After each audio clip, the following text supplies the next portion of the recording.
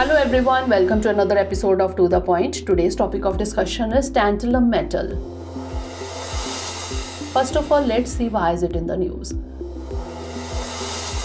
Recently, a team of researchers from the Indian Institute of Technology, Ropar, has discovered tantalum, a rare metal in the Satluj river sand. Now let's discuss what is a tantalum metal. It is a rare metal with the atomic number 73. It's grey, heavy and very hard. It possesses high corrosion resistance as on exposure to air, it forms an oxide layer that is extremely difficult to remove. Pure tantalum is ductile, meaning it can be stretched, pulled or drawn into a thin wire without breaking. It resists chemical damage below 150 degrees Celsius but is vulnerable to hydrofluoric acid and certain other substances.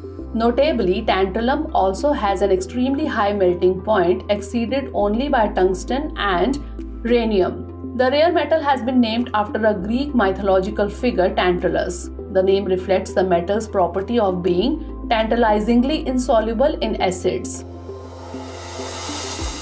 Now let's understand when was tantalum first discovered. Tantalum was discovered by Anders Gustav Eckenberg, a Swedish chemist, in 1802. Initially, it was confused with niobium, an element that is chemically similar to tantalum. In 1866, Jean-Charles Galissard de Marignac, a Swiss chemist, proved that tantalum and niobium are two distinct elements. Now moving on to uses of the tantalum. Tantalum capacitors are key in electronics, known for their ability to store a lot of electricity in a small space with minimal leakage. Due to the high melting point, the metal is frequently used as a substitute for platinum, which is more expensive. The rare metal is also used to make components for chemical plants, nuclear power plants, aeroplanes and missiles.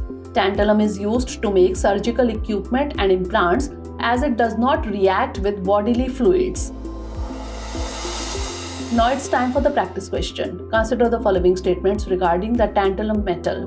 1. It's grey, heavy, very hard and one of the most corrosion resistant metals in use today. 2. Pure tantalum is ductile in nature. 3. Due to high melting point, it is frequently used as a substitute for platinum. Which of the statements given above is or are correct? 1 and 2 only, 2 and 3 only, 1 and 3 only, or 1, 2 and 3? Send the answer of this question in the comment section. Stay tuned for the next episode. Thanks for watching. Have a great day.